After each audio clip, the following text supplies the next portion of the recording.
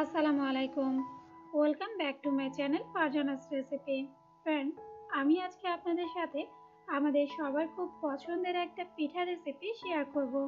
আর এই পিঠাটা কিভাবে তৈরি করতে হয় সেটা কিন্তু আমরা সকলেই জানি, তবে আমি আজকে আপনাদের দেখাবো আমার মা কি করে এই দুধ চিতই পিঠাটা তৈরি করতেন সেই রেসিপিটাই। মানে হলো আজকে কিন্তু আমি আমার মায়ের রেসিপিতেই আপনাদের এই দুধ চিতই বা দুধে ভিজানো চিতই পিঠাটা করে দেখাবো। আর আমার রেসিপিগুলো যদি আপনাদের ভালো লেগে থাকে তাহলে আমার চ্যানেলটাকে সাবস্ক্রাইব করতে ভুলবেন না। তো চলুন গিয়ে দেখে নি দুধ চিতই তৈরি করতে আমার কী কী উপকরণ লাগছে। প্রথমে এখানে আমি ইনস্ট্যান্ট চিতই পিঠা নিয়েছি 15 পিস। আর মাত্র 10 মিনিটেই কি করে এই ফুলকো নরম তুলতুলে চিতই পিঠাটা তৈরি করতে পারেন তার একটা ভিডিও কিন্তু আমার চ্যানেলে দেয়া আছে, লিঙ্কটা আমি ডেসক্রিপশন বক্সে দিয়ে দেব। সেই সাথে আর লাগবে আমার লিকুইড গরুর দুধ 1 লিটার পরিমাণ, খেজুরের গুড় মেজারমেন্ট কাপের 1 কাপ পরিমাণ, নারকেল বাটা মেজারমেন্ট কাপের হাফ কাপ পরিমাণ, লবণ লাগবে 1/4 চা চামচ। ব্যাস এই সামান্য উপকরণগুলো দিয়ে কিন্তু তৈরি হয়ে যাবে আমার মায়ের রেসিপিতে দুধ চিতই। এই পিঠাটা তৈরি করার জন্য প্রথমেই আমি চুলার মিডিয়াম হিটে প্যানে দিয়ে দেব ছোট টুকরো করে নেওয়া খেজুরের গুড়।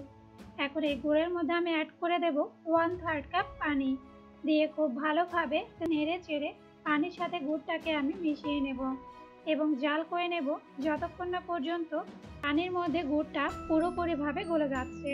যখন দেখবেন পানির মধ্যে গুড়টা পুরোপুরিভাবে গলে গেছে তখন আমি চুলাটা বন্ধ করে দেব এবং এই ঘন গুড়ের মিশ্রণটা চুলা থেকে নামিয়ে হালকা একটু ঠান্ডা করে নেব। সেই সাথে দুধ চিতই পিঠাটা তৈরি করার জন্য দুধের প্রিপারেশনটা করে নেব। এর জন্য আবারও চুলার মিডিয়াম হিটে প্যানে দিয়ে দেব গরুর দুধ, সেই সাথে এর মধ্যে অ্যাড করে দেব নারকেল বাটা। আর ফ্রেন্ডস, এই নারকেলটা কিন্তু আমি ব্লেন্ডারে একেবারে মিহি করে বেটে নিয়েছি, তবে আপনারা চাইলে পাটায়ও নারকেলটা বেটে নিতে পারেন। সেই সাথে এই দুধ আর নারকেলের মিশ্রণের মধ্যে আমি অ্যাড করে দেব লবণ এবং 1 ইঞ্চের 1 স্টিক দারচিনি আর 3টা এলাচ, দিয়ে খুব ভালোভাবে নেড়ে চেড়ে দুধের সাথে সবগুলো উপকরণই মিশিয়ে নেব। এরপর দুধের মধ্যে একটা বলক আসা পর্যন্ত অপেক্ষা করব। যখন দেখবেন দুধের মধ্যে একটা বলক চলে এসেছে তখন আমি ঘড়ি ধরে আবারও এই দুধটাকে 3 থেকে 4 মিনিট একটু জাল করে নেব, যেন দুধের মিশ্রণটা আরও একটু ঘন হয়ে যায়। এতে পিঠার স্বাদটা কিন্তু অনেক বেশি বেড়ে যাবে। তবে ফ্রেন্ডস, অবশ্যই মনে রাখবেন দুধটা কিন্তু বেশি ঘন করা যাবে না, জাস্ট 3 থেকে 4 মিনিট জাল করলেই হয়ে যাবে। দেখুন দুধটা কিন্তু খুব ভালোভাবে জাল করা হয়ে গেছে। এখন এই দুধের মিশ্রণটাও আমি চুলা থেকে নামিয়ে হালকা একটু ঠান্ডা করে নেব।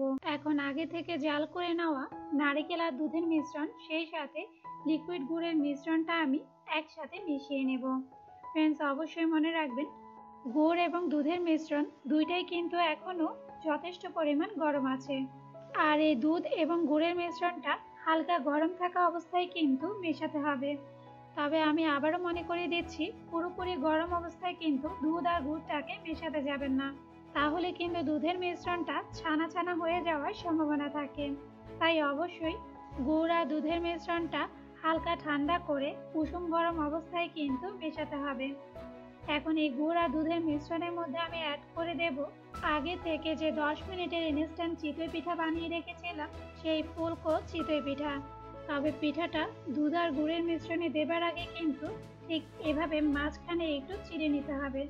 তবে খেয়াল রাখবেন যেন কোনোভাবে পিঠাটা ভেঙে না যায়। জাস্ট হালকা হাতে 2 আঙ্গুলের মাথা দিয়ে টেনে পিঠার মাঝখানটা একটু চিড়ে দেবেন, এতে পিঠাটা খুব দ্রুত দুধের মিশ্রণটা টেনে নেবে। এখন সবগুলো পিঠাই দুধের মিশ্রণে দেওয়া হয়ে গেলে একটা স্প্যাচুলা দিয়ে পিঠাগুলো আমি দুধের মধ্যে একটু ডুবিয়ে দেব। এরপর প্যানে ঢাকনা দিয়ে দেব 5 থেকে 6 ঘন্টার জন্য। আর ফ্রেন্ডস, আমি কিন্তু এখানে আগে থেকে বানিয়ে রাখা পিঠাটাই ব্যবহার করেছি, কিন্তু আপনারা এই কাজটা মোটেও করবেন না। প্রথমে দুধ আর গুড়ের মিশ্রণটা তৈরি করার পর হালকা ঠান্ডা হতে দিয়েই কিন্তু চিতই পিঠাটা তৈরি করে নেবেন এবং গরম থাকা অবস্থায় কিন্তু দুধ আর গুড়ের মিশ্রণে সবগুলো পিঠাই দিয়ে দেবেন, এতে পিঠাটা খুব দ্রুতই দুধের শিরাটা টেনে নেবে। তো দেখুন ফ্রেন্ডস, 6 ঘন্টা পর মাশাআল্লাহ করে সবগুলো পিঠাই কিন্তু ফুলে দ্বিগুণ হয়ে গেছে। ফ্রেন্ডস, আমি আপনাদের একটা পিঠা কেটে দেখাচ্ছি যে এর ভেতরটা কতটা তুলতুলে এবং দুধের শিরাটা কত ভালোভাবেই পিঠার ভেতর পর্যন্ত ঢুকে গেছে। আর এরই সাথেই তৈরি হয়ে গেল আমার মায়ের রেসিপিতে দুধ চিতই। তো ফ্রেন্ডস, অবশ্যই কিন্তু আমার মতো আপনারাও যদি মায়ের হাতের স্বাদটা নিতে চান তাহলে এই পিঠাটা বাসায় ট্রাই করবেন।